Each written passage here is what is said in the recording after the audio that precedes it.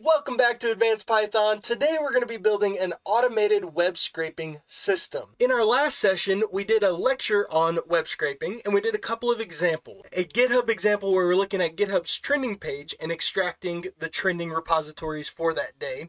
And then we also did an example where we were pretending that we were a market analyst or a business analyst and collecting pricing information from our competitors. Today we are going to continue on this path, except in this case we're going to be building a scraping system to scrape job listings off of a website, and we're going to set that system up so that it updates the job listings table daily. And this project is based off of a project by RealPython, so let's go over there. So RealPython has a whole project or system on Beautiful Soup and how to work with Beautiful Soup. But what we are primarily working with today is the fake Python jobs site. So on this RealPython page, there's this whole website that has fake Python jobs, or fake jobs generally, and what we're going to do today is parse this information off of this website so that we can create a graphical user interface or a table of all the listings here with the job title, the company name, and the location of the job. So as always, our first step is to get our setup taken care of and make our import. So we're going to start by installing or making sure we have Beautiful Soup for installed and request installed. If you are working off a local machine and you'd like to build a graphical user interface rather than just a table, you can then also install Tkinter. If you're working from a virtual environment or a remote environment, you cannot use Tkinter from the browser, so you'll have to just make a table in the browser and then build your system around that. Next, we're going to make our import. So we're first going to import our request library. That's to make our connection with our website. Then we're going to import the Beautiful Soup function to actually make our soup from our HTML. Then if you're working with Tkinter, you'll need these two imports: import Tkinter as TK, and from Tkinter import TTK. And TTK is a function basically to build a widget. After that, we'll need to import pandas as PD, and then we're also going to import a table library to make pretty tables out of our data. So before we automate this system, let's just get the web scraping taken care of. So like I said, we're going to be scraping this website today. And this website has a pretty clear structure. It looks like we've got a title and some information up top, and then each of the job postings appears to be shown on a card. So each of these is an individual element. So what we're going to do is figure out which tags and elements we are interested in. So to do that, we're going to highlight the name of the job, we're going to right click, and then we're going to inspect our elements. When we inspect our element, we can get an idea of the general structure of this page. And what we see is that it looks like each of these job postings is saved as a card, but we do not need the entire card information. We're specifically interested in the job title, the company name, and then the job location. So we can go a little further in, and it looks like there's another div that's called card content here. So that's the first element we're going to grab, is div class equals card content, and that should provide us all of the information for every single one of these cards. And then underneath card content, we're going to look for the title of our job. And it looks like our title of the job is actually saved under H2 heading 2, and the class is set to title. And then also for H3, you'll see H3 or heading 3 has class subtitle, and that subtitle is the company name. So we'll grab H2 and H3 out of there. And then to figure out where the job is located, it looks like job location is set in a different div. It's still on the card, but in the card content, but in a different section here. So we'll highlight the job location, right click, and inspect it. And you'll see that it's right under div class content, and you see we have a paragraph that says class equals location. So we'll either access this div or access the class location. And I think the class location makes more sense. So that's the information that we need off of this website. Looks like we're aiming to get the div class card content. We're going to grab the title, the subtitle, and then the location here. So our structure here is pretty well laid out. It's pretty self-explanatory and easy to navigate. So now let's go back over to our Colab environment and set up our initial web scraper. So first thing we're going to do is send our GET request. So we're going to set up our URL here. Our URL is realpython.github.io//fake jobs. And then we're going to set up our header, which is basically just defining where you're accessing this information from. So ours is set to user agent and then Mozilla. Now, after you've got your URL and your header defined, we can send out a request to get that URL with that header, and we will save that as a new object called response. After we've set up our response, we are going to start parsing our HTML. So the first thing we're going to do is make sure that we have successfully connected to that website. So we're going to look for a response to have a status code of 200, which means you're good. If not, we're going to say that we want to get an error message that basically gives us the status code of the error. Assuming we get a successful connection, the next thing we're going to do is define our soup. So we're going to create a new object called soup, which is equal to the beautiful soup function. And we're going to ask beautiful soup to consist of our response and the content of our response. And then we're going to use the HTML parser to parse that content. Once we have our soup defined, we are going to find the elements that we wanted from that soup. So we're going to create a new object that's called job tags, and job tags will be equal to our soup. And in our soup, we want to find every possible situation or instance where there's a div where the class is equal to card content that we just saw on our fake Python or fake jobs listing. Now, once we have our job tags defined, we're going to loop through using a for loop through our job tags, and we're going to say for job in job tags, I want you to find me the title element, the company element, and the location element, and each of those will be equal to their individual parameters that we saw on the fake Python website. So this basically, each of these will be equal to the job.find, and then we're going to tell it what heading it's looking for, or what HTML element it's looking for, and then we're going to define the class. So the class will be title, company, or location.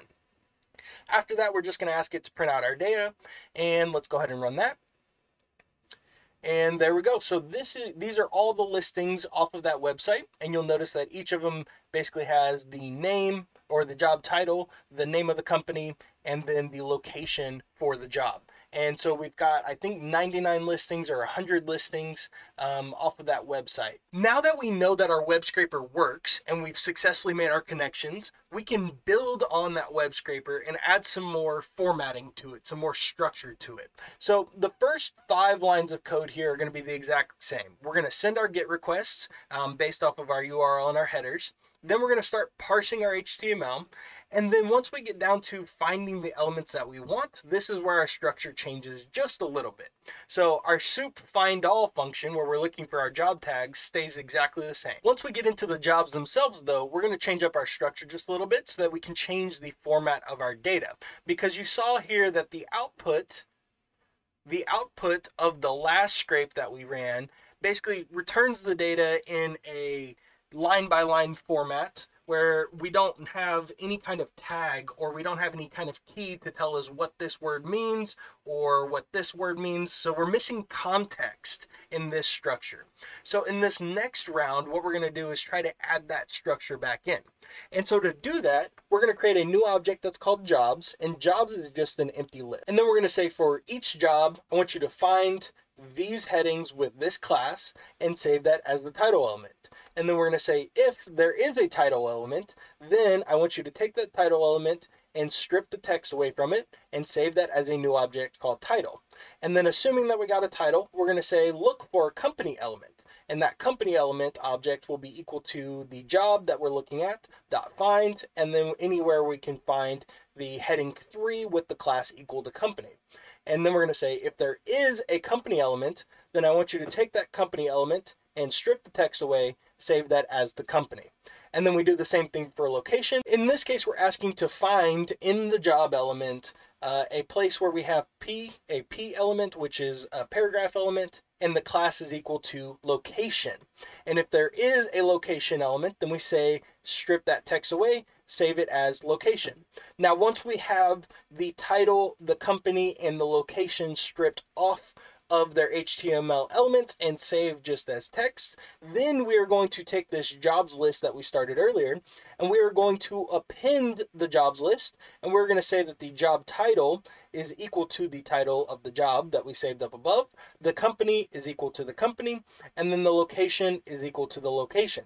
So this basically just provides us with more structure by creating key value pairs and adding context to our data. So we're saving it in a different format to work with it further downstream. Let's go ahead and run that, and you'll see that it prints out in a totally different format. So up above, we have basically just stacked lines of information, and it's going sequentially in the job, company, location format, but we do not have any labels for that. In this case, we've saved this list in a totally new format where it tells us that the key for this first item is job title, and then the value of job title is senior Python developer. And then we have the key of company, and the company being equal to Payne, Robertson, Davis. And then we have location, and location is equal to Stuart Bury, AA. So that continues for all of our possible job listings. Now, this is beneficial to us because this is structured data that later on we can split up and turn into a table or pass to a table in our graphical user interface, in our GUI with Tkinter. So now we know that our web scraping process is actually working. We've successfully made connections, we've extracted the data we're interested in, we've saved it in a format that we think we can work with. Now let's build a wrapper around this entire system. So the next step in our process here will be to define functions that will allow us to automate this process, build a little bit of infrastructure around this so that if we wanted to, this process could repeat without us and basically stand alone as its own app. And so the first step here is going to be to define get URL. Define get URL basically covers the first three steps of our process here. So defining the header, defining the response and making the connection to the website, and then making our soup and returning the soup. Once we have the URL defined, we can pass that URL to another function, which we can call loop the soup. So loop the soup will only require one parameter, which is the website name. We can take that website name and pass it through the exact same function that we were working with up above. So we can pass it through this code right here, basically from beyond parse HTML. And it should give us, in theory, the exact same response that we just got.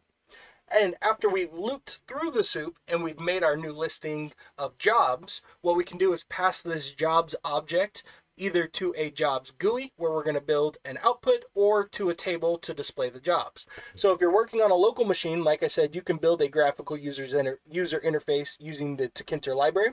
And this is as simple as saying, hey, I want a new window. That new window will be equal to tk.tk. So basically open a Tkinter widget window and set that window title equal to the job listings. After you've done that, in this new window, what we want to do is create a new table, and that table will be a tree view of the window. And then we're going to specify that the table has columns, which are job title, company, and location. Those three values, or those three pieces of data that we collected from our fake jobs website. And then we're going to specify that each of those three values, job title, company, and location, will be a heading, which will be equal to some kind of text. And then we're going to say for the website that we listed up above and every job in the jobs list, which has items, I want you to go and insert each of those items into our table based off of the value that was given in there. And I notice here that it says website, comma, price. Price is incorrect. That would be job. And then after we're done adding each of those jobs to the table, we're going to say table.pack. So pack it all up, make it one consistent interface, and pack it into the parent interface. And then we're going to say window main loop to basically run and create this window. And if you do that on your local machine, you should end up with a pop-up on your screen that shows you all of your job listings.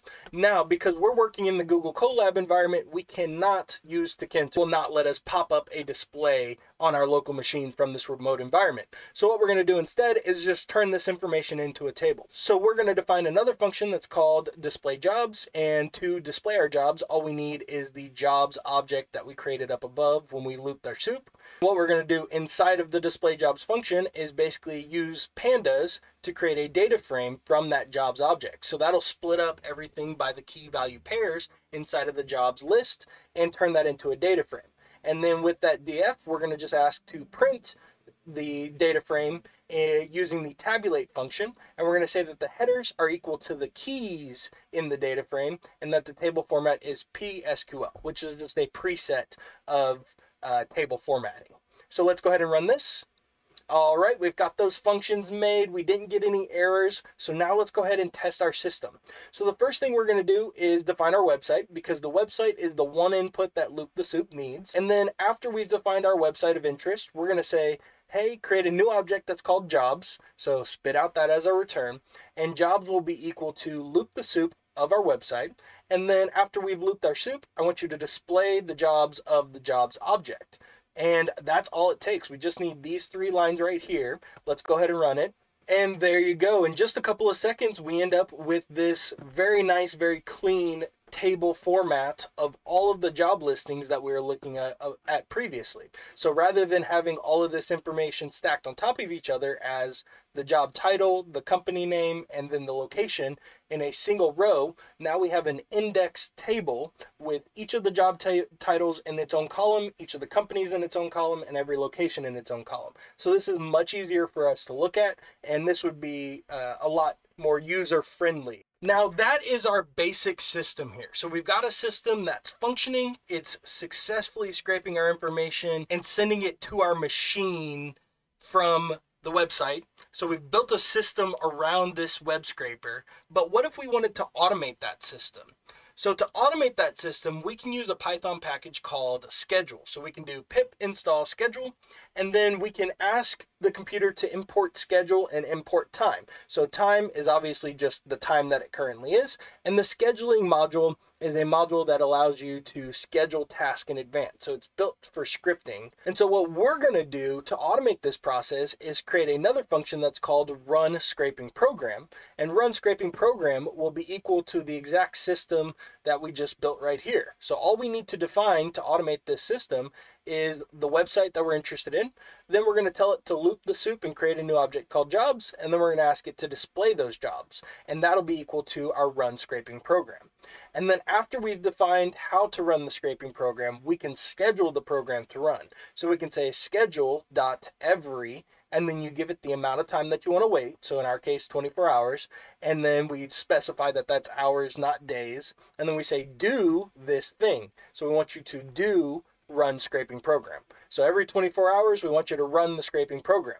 And then we say continuously run the scheduled jobs. So basically this is a way where you could leave this window open or leave this terminal open and continuously run the run scraping job or the run scraping program to collect your job listings every 24 hours. And now in just a couple minutes, we have an automated web scraping program that we can use to do basically anything we want to collect data on anything we're interested in, as long as we are being ethical about our practices. So for instance, in this case, we're collecting job listings. We could also use this to collect pricing information to know when our competitors increase or decrease their pricing. We could do this to collect new research papers off of the internet and save them to a database for us to read at a later time and save PDFs.